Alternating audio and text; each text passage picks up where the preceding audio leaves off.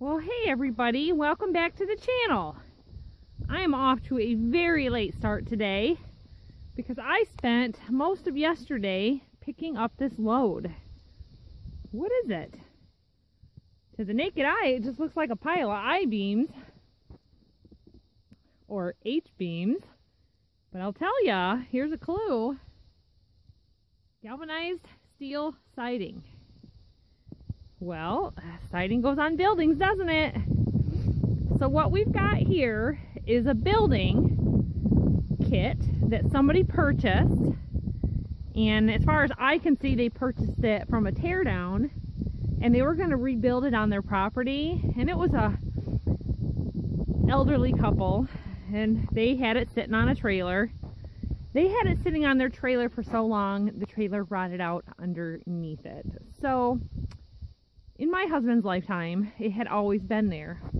That's the neat thing about his job. He finds things like that old Oliver Crawler, and he's able to get things sometimes for the price of scrap. Well, he did it again. He approached him at just the right time that the lady had been thinking about cleaning up the yard, and they're not really doing farm stuff anymore. They took to building a whole new barn and did a what do they call it, post and beam, a pole barn. And we really wanted to have steel buildings for strength, so our shop shed is pole barn, and this old hip roof barn and the extension on it are all made of wood. So why not get a barn building that can last forever? One thing led to another, and I found out you can get closeouts and canceled orders on these building kits. So we were kind of, figuring out, well, they didn't know how to put it together. How are we going to know how to put it together? And it's just like a puzzle.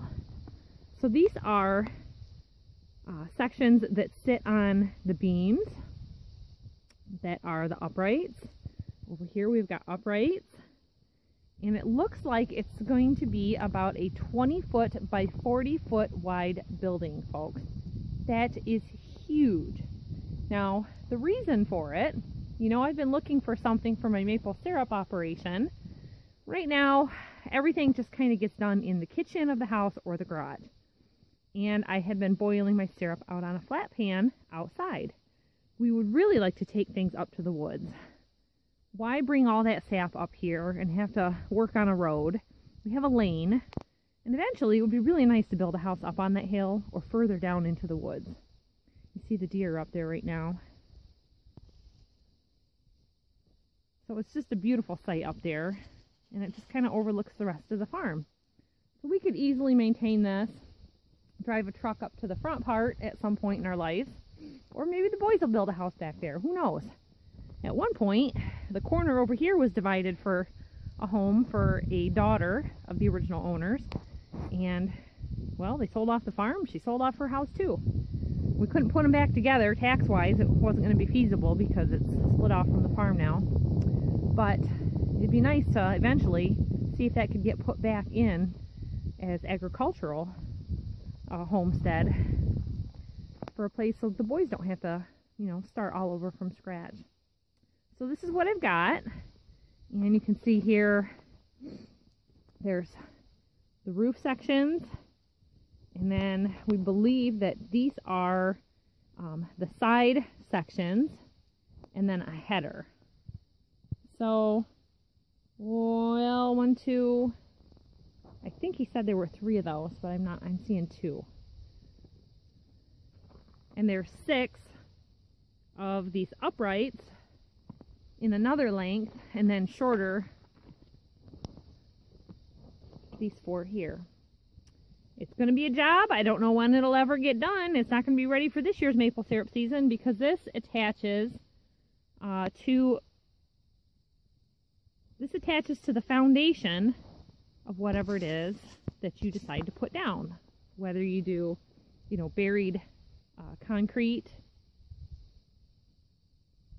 rods down into there, or if you're, like like where you fill the sono tubes, the concrete tubes, and put the post anchors that way. But We're going to have to see about all the hardware and everything. Not a big deal. And it just attaches right down there. Boom, boom, boom. So heavy lifting, going to have the backhoe running. So today is a day of many jobs. When he's home, lots of things get done. And today we are taking the time to unload this Eager Beaver trailer so that we are not tying that up anymore. We've had some cold weather and some snow. As you know, this is the middle of maple syrup season. We were out here earlier today gathering sap and thought the road was good enough that we could get out here with the weight and get this unloaded. This man is out here hand unloading this. I'm pretty much just watching and supervising with the occasional pull and push. This whole flat area here is a peninsula, so we're thinking by this old sugar shack, this area here might be kind of good for it. But I was kind of thinking about like a 20 by 30 at the maximum for this section, where we've got a lot more open space in this peninsula area beyond the sugar shack for building it. So you can see this old thing, it's in rough shape. It's standing, but it needs some roof work if it were to house a sugar shack. But we're up high, all that's down low. So it's a good dry spot for a building. So this is one of those steel building kits. It said USA Steel stamped on it. And the old guy that had it didn't know how to put it back together, so it sat on a trailer so long that the trailer was rotted right out. When we got it unloaded, there wasn't much left. Even these layers of galvanized steel siding, the layers that had been on the bottom, maybe they were their roof sections. You can see that one on top. If we're gonna go to the effort, we'll go ahead and put nice new siding on it. So this is just one of the things we're working on for today, and we wanted to show you. So off topic of this building, kind of on topic with maple syruping, I wanted to talk about tree logging. There's a particular channel that I've seen a little bit of, and we don't want to fund our farm and our hobby by logging these beautiful woods. Now you can see all those hundreds and hundreds of trees behind me. I think our acreage of woods is about 40. I'm not real sure on that right now. I do know, but a lot of these maple trees, you can see where the buckets are at, they're real old, and some of them have damage to them to the point that we're not tapping them anymore. There's one that I have tapped in right now, and I went to go empty the bucket today. It only had about 4 inches of sap in it from about 5 days of the sap running. So he's getting turned around to unload the last of the largest beams, and I just like to wander around and look at this. So let me show you. So this old maple tree was left here, and the previous owners had the sugar shack, so they tapped it. I looked over it, there was tap holes, but it's just dead, it's dried up. This is excellent firewood for the evaporator. Look at all this. So even though it's been down, this tree probably was already dead before we moved here or close to it. But these mature trees would not be here for me to make maple syrup if we went through here logging it. The trees that are coming up, the trees that are not big enough to tap, are not going to be big enough to tap until my children are adults. And if somebody were to come in here, a logging crew, they're going to run all those down. They are going to clear paths to get equipment in here for the larger walnut trees. We've got lots and lots of cherry trees. I think these are wild cherry trees here. And, you know, we want that to continue and go on. There's beautiful birch trees here that are as big around as 3 men. They're just giant. We've got walnut trees. There's just so much natural beauty in the woods with the creek and the different colors. We had a man stop by this afternoon. The lady who owns the farm tells you, know, you don't come back and ask the man. He said, no, we'll just keep my card. Get back with me later. No, I won't. He leaves him his card anyway. You can just as easily log your own woods, a few logs at a time. He offered to buy a maple tree in our yard for a couple $100. It's in our yard. That's landscaping. That's not timbering. If the guy needs to buy 1 or 2 logs at a time, business is slow for him. But I just wanted to say, the woods are beautiful. They're here because somebody else didn't timber it. We had looked at another farm before this and it had been all cut up and there was just nothing left. There wasn't a maple tree to tap at all. And I wasn't even into tapping maple trees at the time or making our own syrup, but we knew we wanted a beautiful woods to retreat to. So save your natural beauty. Don't hire somebody else to go in there if you don't have to. They will go through the woods with you and say, you know, cut this one or don't cut that one, but so much of it gets run down that future growth is going to be beyond your lifetime regrowing.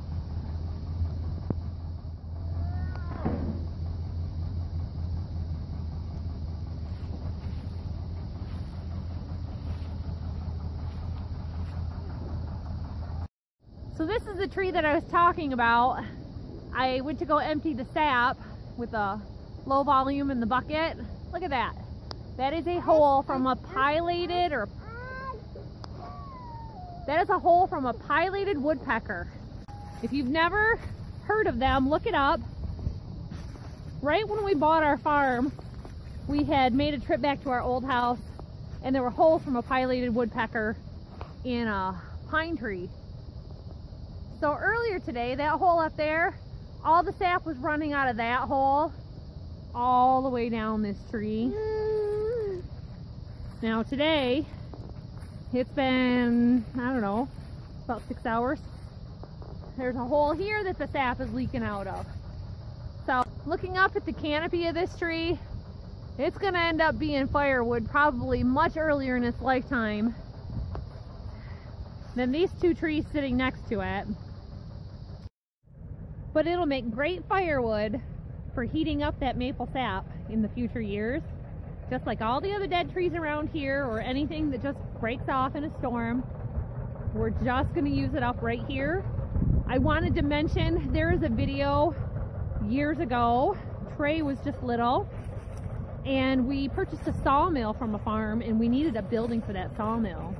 So because of the size of this building, I think I mentioned we think it's about 20 by 40 with the layout of it, and it'd be great for that sawmill. We can cut up our own trees and process our own. I had mentioned to him that the deck or the floor on the Eager Beaver is really bad. It's actually his dad's trailer. We just use it the most. So I said we should probably put a new floor on that for Dad.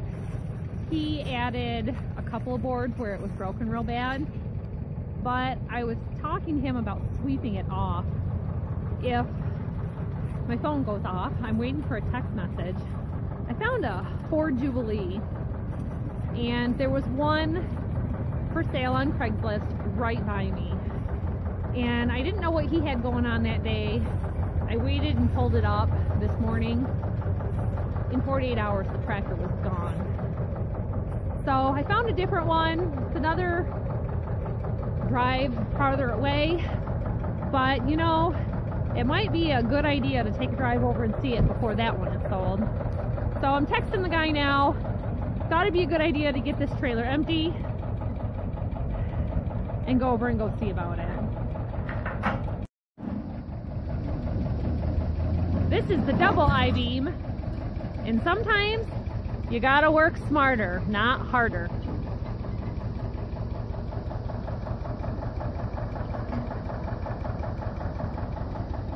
I don't have snow and mud tires on the Suburban right now, and we were just spinning out like crazy trying to move this. It had sunk in the yard from the snow melting.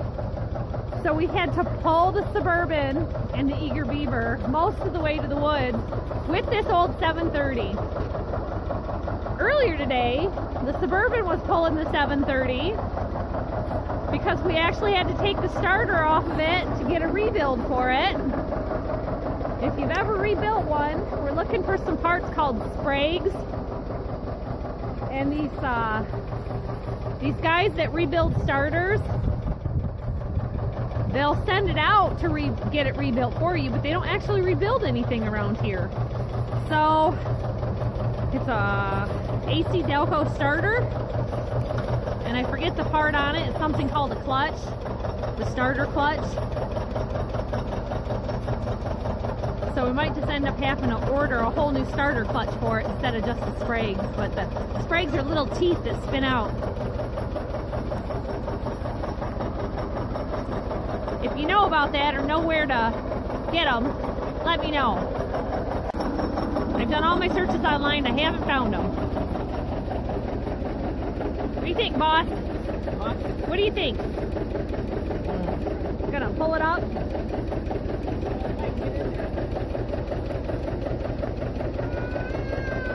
Yeah.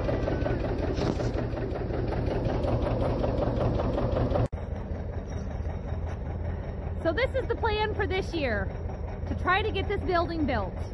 We've got the concrete truck so that we can go and get loads of concrete. There's a few concrete plants semi-close to us that we might be able to run the truck over to get our own concrete floor poured and get a start on this building when the weather warms up. After maple syrup season, kind of in between the hay, we'll see how it goes. So, thanks for watching, everyone. We'll see you next time. Remember, if you're not subscribed, to hit that little subscription button and the notification bell so that you know when the next video comes out. Bye!